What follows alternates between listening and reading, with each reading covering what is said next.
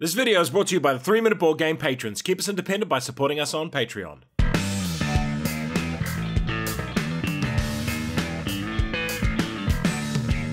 Kia ora koutou and welcome to Marvel X-Men United in about 3 minutes. It has a solo mode, it's a game for 1 to 5 players, playing time is short, and it's a pretty simple game. You're the X-Men teaming up once again to thwart an evil mastermind's dastardly scheme. Can you work together to save the day? All players are working together and win if they defeat the villain, first by completing at least 2 goals and then removing its health. All players lose if either the villain or players run out of cards, or if the villain completes their villainous plot. Card management. Each character has a deck of 12 cards for you to manage. Variable player powers. And each of those decks of cards is unique. Player turn. Select the villain you are going to play against from the 4 in the box. Place the villain on the dashboard along with 6 random locations, their tokens and miniatures for the heroes and villain. Each player then takes their deck of cards for their hero and draws 3 cards.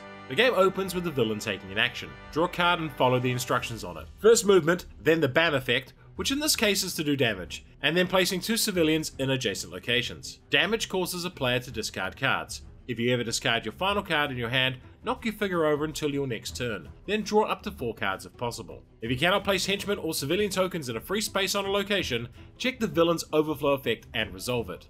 When it is a player turn, you start by drawing a card. Now, key concept in Marvel United is the storyline, which starts with the first villain card. You play your hero card to this line and take the action shown below. From now on though, once a player places down a card, they take the action shown on their cards and the one on the previous card. The villain acts after every 3rd card, and villain cards don't count for counting back to the next hero card. Some cards have special effects when first played. These do not trigger when the second card is played. There are 4 actions and matching tokens for each action type. If a card gives you tokens, you can keep them until they're played. The actions are move, attack, heroic, or wild actions, which can be any of the other 3. Move is simple, and lets you move to an adjacent location in the ring.